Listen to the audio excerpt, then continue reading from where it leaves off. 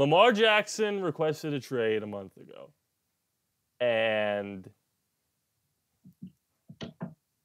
I don't He's know still on what. the team. Yeah, he's still in the Ravens. And that's our topic for today. That's all we're talking about because there's not much to talk about. I'm sure other stuff. Maybe we'll talk about Florida Atlantic. But besides that, welcome back, everybody. Another episode of the Win City Podcast. I feel like the last 6 episodes I haven't said the title of the thing. But that's Yeah, I what don't it think is. you have. It's the Win City Podcast. You clicked on this video, you're already a winner. I'm Rodney, that's Eric. We're back talking about Lamar Jackson. Well, talking about football. If anything else pops up, we'll talk about that. Here's the deal. I made a short like a month ago. Oh my God. There's a huge bug in my room. I knew you were going to say that. What is that? How big is it? You're going to be distracted. You're going to be distracted for so long. I just don't know what it is. Should I bring the cat? We're doing it, making it audible. I'm keeping all this in. What is that? Let me see. It's like a stink bug. You see that? Go closer. That is a stink bug, correct. Don't kill it. It's going to stink up your room. What do you mean, don't? Lamar Jackson. I'm going to do my best to stay focused. Oh, God. Lamar Jackson. What did I say? Oh, I made a short a week ago that said something fishy because Vegas put out odds of teams that have the best chance to get him, and they don't do that unless they know something. And sure enough, a month later, somebody comes out, is it Lamar? I forget who, and said, yeah, we requested a trade on March 2nd, which was exactly around the time that Vegas put out all those odds. And they said, oh, the Falcons, and they put all these teams before the Panthers traded up for the first pick and before free agents were signed, so the odds are all shifted now. A couple things we need to talk about. Why is nobody signing him? Where's he going to end up? Is he going to stay in Baltimore? Is he going to get traded? What is the compensation for an in-prime MVP? Where do we start? Let's start. I want to start with why the Ravens didn't really come out. You know how Lamar just came out a couple of days ago. It was like, I want to make things clear with my fans, saying, oh, I requested a trade, even though I love Baltimore, right? Right. But the Ravens kept that quiet for some reason. I wonder why they did that. I feel like they gave Raven fans hope or fake incentives of we have Lamar for this season. That makes sense. Yeah, Harbaugh keeps coming out and saying, well, not coming out. He's doing his meetings, and he's getting interviewed, and he's saying, we love Lamar, and we want him on the team. Our offense is built around him, and blah, blah, blah, and saying all the right things. And I do think there's a part of Baltimore. No, I would say the majority of Baltimore, meaning the organization, thinks, well, sooner or later he'll sign the contract. And you can't, and that's what you have to. I remember when Khalil Mack got traded 3 days before. John Gruden was like, we're doing everything we can to make sure Khalil Mack is a Raider for life. And then 3 days later, he was out the door. So that's just, that's just an organization, a pretty good organization, making sure that they keep everything internal and hoping for the best, but planning for maybe the worst. I know we talked about when Tyler Huntley came in for that playoff game, Pro Bowl quarterback Tyler Huntley, for that playoff game and almost won it.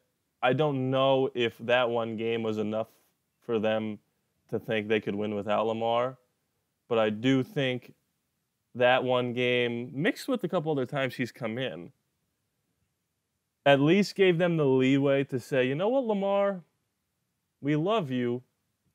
Go ahead and see if anyone's going to give you that contract. We don't want you to leave, but go ahead and look. And so far, nobody's offered him a dime. Well, is it the contract or is it the amount maybe the Ravens or other teams are asking for Lamar? Because they have to trade him, right? Right, they have to trade him, but first, before that, they need a trade partner, and they don't have one. Well, either two things are happening here.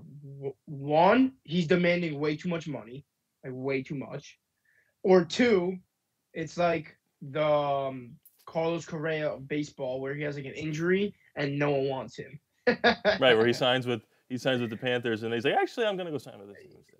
Right. Um, I think he's probably asking for a lot of money. He probably wants to be the highest paid quarterback in the league, which, that's what it's never the best quarterback that makes the most money. It's whoever's Of course signing not. the day before the money gets paid for. Yeah. That didn't make any sense, but you get what I'm saying. What I think is happening, and I think it's pretty clear at this point, is that he's asking for a guaranteed contract, and nobody wants to do that. Now, nobody wants to do that for multiple reasons. The first reason is pretty obvious because he gets hurt a lot, so you don't want to guarantee him money if he's not going to play. But the second reason, I don't think, and people were like, well, how did Deshaun Watson and why isn't Lamar? When something happens once, if nobody else ever does it again, then it's not setting a precedent. It just happened once because the Browns are stupid and crazy, and they were like, well, here, you can have the whole contract. If somebody says, okay, Lamar, we're going to give you a fully guaranteed deal, then that becomes, here's a term we learned in the pandemic, the new Here we normal. go. The new normal. That's Yep. what's going to happen. And I don't think any owner in the National Football League, besides the guy who owns the Browns, is comfortable giving any player, including Patrick Mahomes, who didn't get a guaranteed contract, guaranteed dollars the second you sign. So I think Lamar needs to understand that, or he's not going to get traded and he's not going to get anything. I agree, 100% agree. If he doesn't realize that no one's giving him a fully guaranteed contract, then he's going to have to change something about his new contract ideas. But just say no one gives him his contract, right? Like right now, no, it doesn't look like anyone's giving his contract. Does he pull a Le'Veon Bell and sits out? Wow. And like, oh look, Colts, you had 4 wins this year. I think you need me. Or look, Falcons, you had 2 wins this year. I think you might need me. Or does he do like a Deebo Samuel and plays for the team and maybe wins a Super Bowl? And then maybe he goes, look at my stats, look how good I am. Now I want to trade. I'm worth the money. Listen, I don't claim to be a psychologist, but I am going to try to be one right now. I think there's a part of Lamar Jackson that knows I struggle to stay healthy. It's not my fault. It's just the way my body was put together. Some people just get hurt a lot, and especially my play style. So I think he knows if I do a bet on myself here and get hurt, which right now is more than likely, I'm screwed. He's screwed. Yeah. It's RG3 all over again, except it just happened 3 seasons later. So if you were Lamar, or what do you think Lamar would do? Sit out a whole year and see what teams need? I think. Or sit out and hope a quarterback gets hurt. Just say, a team. Just say Raiders. Jimmy G gets hurt. Oh shoot, we need a quarterback. Lamar, are you available? Well, we'll give you that money or something like that. Or do you think that might happen? Or do you think he's gonna bank on that? I don't. The bug has now made it to the right wall. I don't. I think he's. I don't think he sits out. I think he plays on the franchise tag. If worse comes to worse, he plays on the franchise tag. And you know what might happen? It might be the Dak Prescott thing where Dak wasn't on the franchise tag, but they couldn't get a deal done. And then he broke his ankle. And people were like, ha, see? This is what happens when players play on the last year of their contract because they want to be a team player and blah, blah, blah. And the Cowboys should be ashamed of themselves. And the Cowboys were like, you know what? You're right. We're sorry. Yeah, here's all this million. money. And guess what? They might regret it. So and to be fair, I like Dak, but he's not worth the money that they paid him. And now they have to trade Amari Cooper and let this guy go and cut Elliott and blah, blah, blah, because our quarterback makes all this money to be basically Derek Carr, but a little bit faster. Correct. So if Lamar gets hurt, the people are just give him the money, blah, blah, blah. And then the Ravens don't seem like an organization that's going to be pressured into doing it, which means they'll be like, no, we'll go back to the negotiation board, but we're not going to give him what he asked for. I think this is the perfect storm of I have no idea what's going to happen, and I think the most likely scenario. I think the most likely scenario is he signs a contract that he doesn't want to sign, but he signs one because it's 5 years, 200 million or whatever, but only 65% is guaranteed or something. Before the season. Yeah, I guess nothing's likely. Nothing feels likely to me, but the most likely is probably that. Do you see him playing on the franchise tag? Everybody thinks he could have played in that playoff game, right? Like, it's not just me. Most people think, like, oh, I think Lamar is healthy enough. And so I think someone came out and was like, Lamar was definitely healthy enough to play, but he just didn't want to play.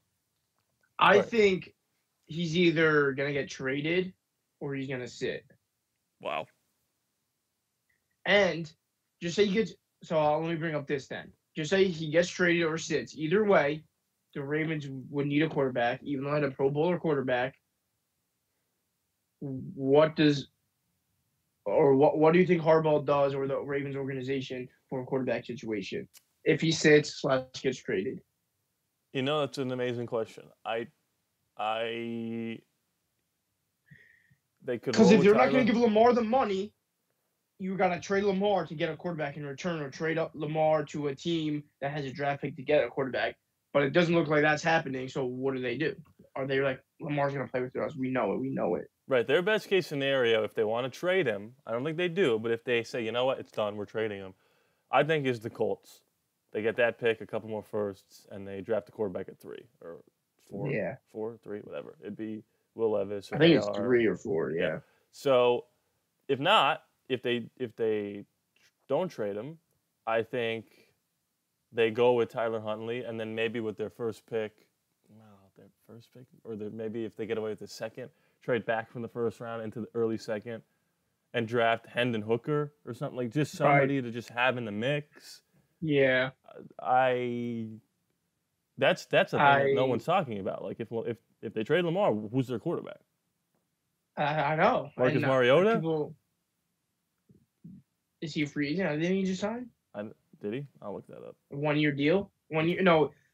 Did he sign a 1-year deal with the Falcons last year? I thought it was 2. No, he got cut, I think. Sick. Well, I didn't ever like that. You liked Mariota because he was a Raider guy, but he's a backup quarterback for the Eagles. So interesting. There that goes. That's kind of weird. What about Carson Wentz? Yeah, he's in the mix. He's out there. Jacoby Brissett. Right now, that bug's moving faster than Lamar. You're not kidding. It's now halfway through here, and if it gets to there, I have to kill it because it's going to come right above me. All the way. It's going all the way around the room. That's correct. That's funny. It's just it's moving at a rapid pace. The 40, the 30. Is it really going to stink if I kill it? To be honest, I never killed one to find out, so maybe you should be the first. But I need like a broom. Usually, you put it back outside, like through the window that you have a screen on your window? No. Yeah, so I do. You do. Or flush it down the toilet. We have to take a pause. I have to kill it. It's literally going to come right up. Go ahead. Okay. Take my stink bug. Away. All right. So I really think there's 4 teams in the mix. Okay. I would say Colts, the Falcons, the Titans, and the Patriots. Bingo. Okay, so I think the Falcons and Patriots have come out and said we're not interested. Okay, sure. Can I add one? Sure. The LA Rams. Ooh, okay. See, now we're getting spicy. Now, what? Those are the 5 teams. Okay. The Rams interest me. Now, a couple days ago, I woke up, getting ready for whatever, and I was like, the Patriots I have a vision of the Patriots trading for Lamar Jackson. And I was like, I should make a short about this, but I didn't. Then 2 hours last later, there's the Here we Meek go. Mill thing. Did you see the Meek Mill thing? Nope. So apparently Meek Mill was like, yeah, I just talked to Robert Kraft, and I was like, Lamar wants to be a Patriot. I was like, why didn't I make this short? But then the Patriots came out and said, no, thank you. So Yeah. I think there's something there with the Patriots. The Titans are interesting. The Titans feel desperate. I think they knew fast. Malik Willis, you're not that guy. The Falcons have said we're going to go with Ritter. Good luck with that. The Rams. Didn't think about them at all, but this is why you're here. They could trade a couple firsts and Stafford. Correct. Stafford can do, interestingly enough, what Goff did for the Lions to the Ravens, making pseudo-competitive. They probably have to get a couple wide receivers because for some reason Lamar Jackson has no weapons. Maybe nobody wants to play with them. But we're not going to talk about that.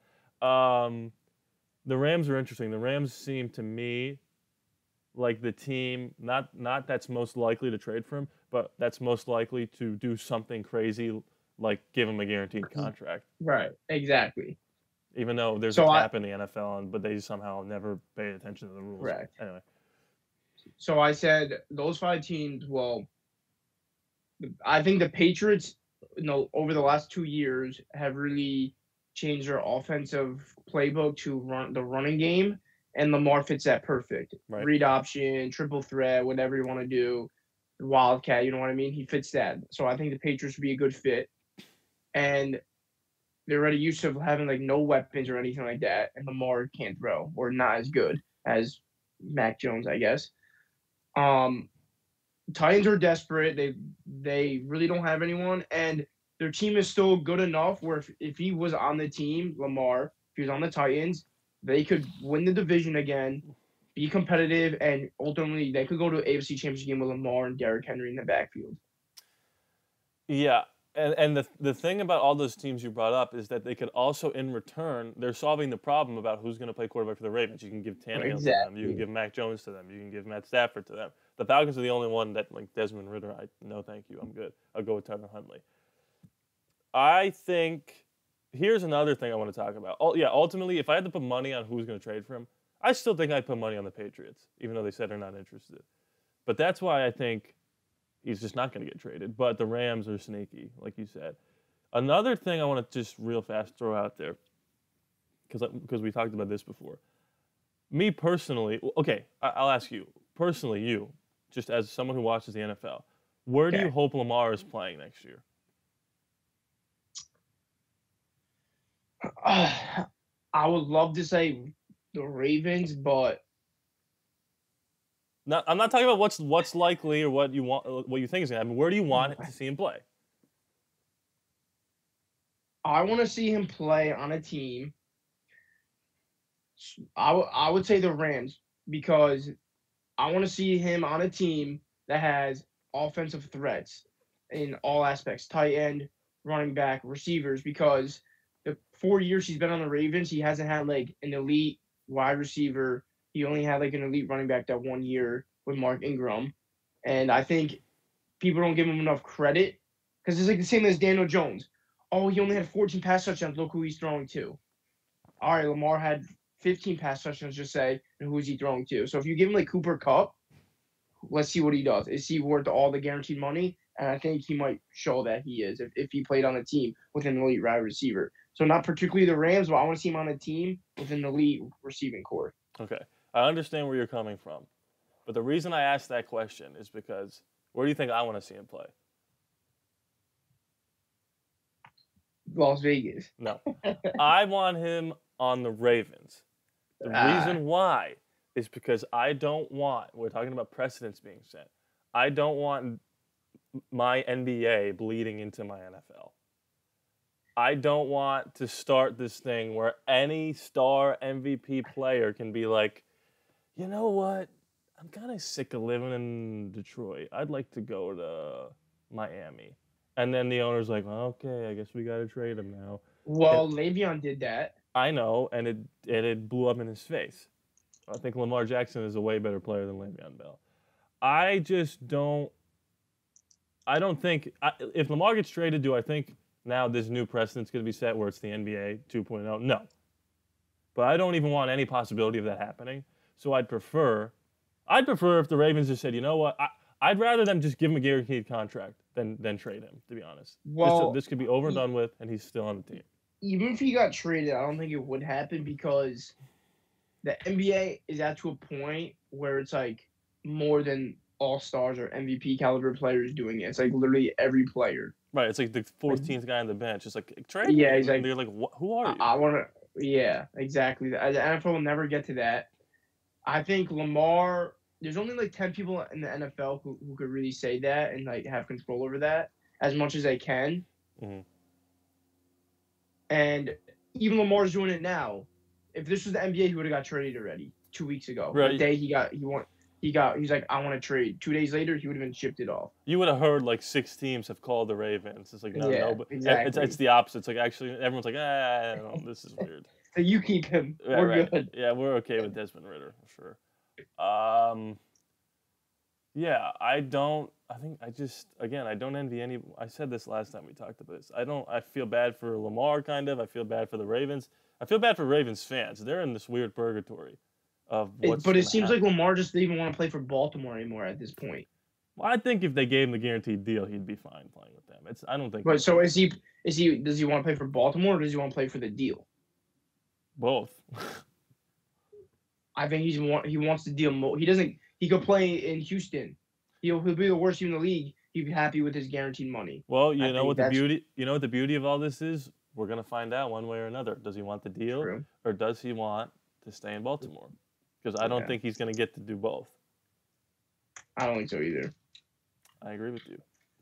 I got nothing else on Lamar. I wish him nothing but the best. He probably should have an agent. And that's it. That's all I got. I don't know if you got anything else. Do you want to touch on March Madness? What the? March Madness. So we got a 9 seed, a 4 seed, and 2 5 seeds. I got 7 out of 8 wrong in the Elite Eight. I actually did pretty decent. I think 5 out of 8, but it was one of the worst. I think, or I gotta go over. I think it was 4 or 5 out of 8. Are you gonna win your thing even though you're champions? Texas lost. Well, I know, but who has UConn winning it all? One of my friends from home. Oh, devastating. So, this is the first year since like the tournament started in like just like 1972, whatever it was. A 1 seed didn't make the Elite Eight. Like, how crazy is that? And it is crazy. And I heard a couple people saying like, God, this tournament sucks. I'm like, what are you talking about? This what makes the tournament great. Right. You know what it is? It's like people like are upset they didn't win their pool or they don't have a chance or whatever. It's like, yeah, that's every single year. Okay, doesn't matter if a 1 seed wins or a 10 seed wins. You didn't pick the 1 seed that was going to win, and you're dang sure not going to pick the 10 seed. So this is awesome. Was I rooting for FAU to lose in the first round of Memphis? Sure, and they just continue to win. So I'm rooting for San Diego State. Could that be a final? What, San Diego State? Are they playing each other? No, San Diego State plays FAU. Wow, so one of them's just going to the championship. Yep. Didn't I say San Diego State's the type of team that's just gonna like go all the way and it's gonna screw every bracket? Didn't I say that? We were doing our bracket together. I'm like, I'm having San Diego State going far. I mean, I had Miami in the Final Four. They made it. I had Indiana in the Final Four, and then I switched. I think UConn's gonna win it all though. They've just been dominating every team. Blew out Gonzaga, blew out Arkansas, blew out Iona, blew out. Are you gonna put some money on that? No, because they're like minus 150 to win it all. Not worth it. I have money on San Diego State though. Wow. I'm thinking about putting $1 on the Pirates to win the World Series. What are your thoughts? $1 to win $1 I mean, I just like what if I do that for the rest of my life? You make money. If they win, you make money. Yeah, but they need to win 1 World Series over the next 60 years. I'm going to be down $60. They could do that. Yeah, I would like to think so. But I'm going to start doing that every season. So I'm going to start with Yeah, but the Yankees are like probably like plus 300. So put it on the P. Why not? I'm gonna start doing that. What if you put $10 on the P to win you? I don't know. Let's just check the odds. Let's see. They got to be in the last 5, right? Oh yeah. What do you think? Where's this at? Oh yeah, here we go. Plus, they're probably plus like 40,000. Oh God. So $10 would win you $4,000, or 40,000. Something. No, Nope. 4,000. All right, MLB. What are they? MLB World Series. Scroll all the way down to the bottom. Okay, they're third to last. They're 24. So McCutcheon give him some juice. 20,000. 20,000. So what's last? Like 40,000. 100,000. Huh. Let me guess. Who's really the A's? That's correct. So $1 would win me $200. Yeah. Why are we not doing this? Why am I not spending $1 on that every year? So you can't live to 200. So even if they win once in the next 60 years, you win $140. I don't appreciate you saying I can't live to 200. You might. I don't know. Go Pirates. That's tomorrow. What are the Yankees? They were like third best odds. Yeah, plus what? I didn't look. What's $1 with me? Like $50? Do you want me to look? I didn't look. Yep. Oh, Giannis is upset. Oh, you know what me and my roommate watched yesterday? We watched Game 4, 1998 Finals, Bulls, Jazz. The final score was like 74-70. Yeah, that's like the halftime score now. It was just so much better. It's crazy how much better it was. It was so hard for them to score, but in such a, like, every bucket was like, that's a big bucket. Like, literally every bucket. Yeah, and then like people now, would cut down the lane and get like bodied and just no call. I'd be like, oh, that's a foul. Nope, no call. They didn't complain. It was just really fun to watch. Crazy. Yankees are plus 850. Like, and then like last night, the Warriors scored like 5 points in like 4 seconds. I'm like, right after watching that game, we put on the Warriors highlights, and it's just like, wow, the lane is just wide open. Yeah, wide open. Because every little thing's a foul. M1. Every little thing is a foul.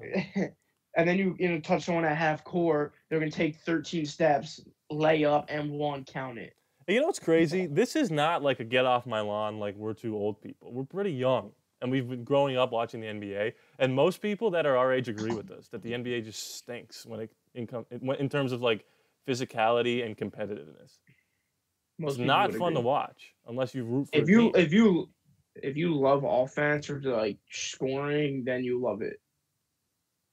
But think about like people who are like a little bit younger than us. Like that's all they know. Yeah, think about that. Yeah, but I do like watching people score. I just think it was so cool to watch those old games. They're all on YouTube, where every bucket, like a 3 hit with a minute left, is like that could win the game. Yeah, and I think they need to find like a good medium here, and I think they got something like. I wonder what like the high. I think when we hung out. Also, I wanted to make a show together, but that never happened. Moving on.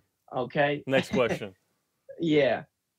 Like free throws are like attempted like 13 times today, and then like in the 90s, probably like 6 free throws is like the most in the game. That's the big difference. I have a solution for that. I think they should not call fouls on like. They should not call body fouls when you go for a layup, and then they should give out less technicals, because initially when you add more physicality, people are going to complain more. So you shouldn't tee people up unless they like punch people or like bump into a ref. And there you go. So I think that's what you need to do. I'm putting $1. No, I'm not doing it. I'll do that later. No, I'm going to do it right now. I'm putting $1 on the Pirates to win the World Series. $1 to win. What'd you say? 200? Yep. And then you know what else I'm doing? Because you know what is coming up next week? The second best thing in sports.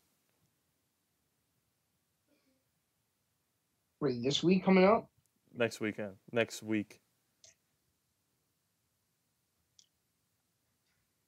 What? I'm confused. Next weekend, a thing is happening in sports. That's the second best thing in sports, behind March Madness.